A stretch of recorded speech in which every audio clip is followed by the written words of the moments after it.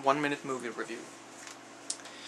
Portman portrays Nina, a picture of purity herself, who has to try to release her inhibitions somewhat to play the evil side of the Swan Queen in the play Swan Lake. The less inhibited Lily, portrayed perfectly also by an ideally cast Mila Kunis, is a potential rival, and also something else which I will not give away here. Everyone is ideally cast, really, and the acting is in general just fantastic. We get some of the grotesque sights and sounds that are the trademark of director Darren Aronofsky.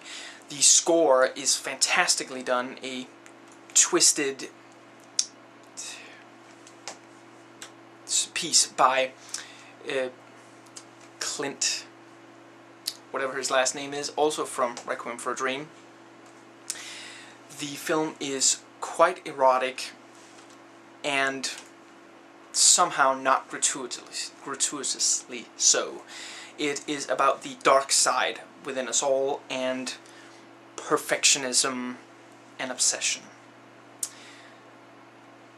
It is beautifully shot and sharply edited through and through.